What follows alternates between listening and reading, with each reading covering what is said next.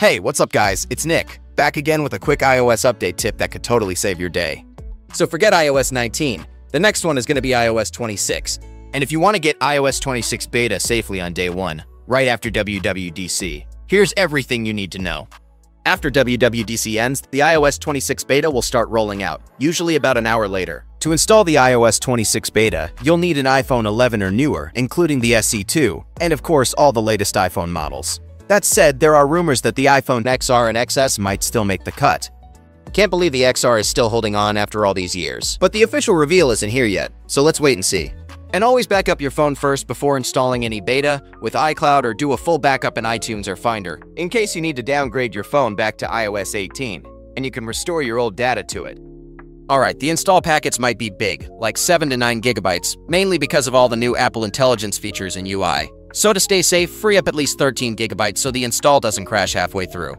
Also, make sure you're on solid Wi-Fi and your iPhone is over 50% charged, or just leave it plugged in. If your phone freezes or crashes during the update, I've got another video showing how to fix it without losing data. Go check that out if needed. Although the beta isn't live yet, but to be ready, you'll want to enroll in Apple's developer program now. Here, I'll be using an iPhone 16 for the demo, but you can do the same steps on your iPhone 11 or any other supported device. Just head over to developer.apple.com. You'll see the WWDC info and all these section. Tap the iOS one. It won't change to iOS 26 until the new beta is out.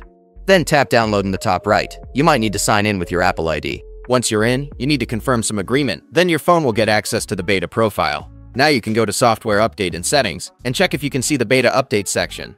Reopen the settings if needed. Sometimes the beta profile doesn't show up right away. Just give it a moment. If you're running low on space or just want a smoother way to install the beta, you can use a tool like ReiBoot. It lets you download and install beta firmware directly. Because the usual official tools like iTunes or Finder, they'll only show you the regular public updates. Heads up, first betas are usually super buggy. If this is your main phone, maybe wait for the public data in July instead. Now, you might also notice something called developer mode on that page. It's mostly for app developers to test their apps. I've had a few people ask me about this, so just to be clear, you don't need a full developer account to access the iOS 26 beta. Developer mode just lets developers grant or deny permissions for local apps to run on Apple devices. If you want to turn it on, go to Privacy and Security, look for developer mode and toggle it on. If you can't find it, the easiest way is to use a tool called iCareFone to enable it. It's free, or you might need Xcode and something else to unlock that mode. Also, just so you know, this isn't sponsored or anything.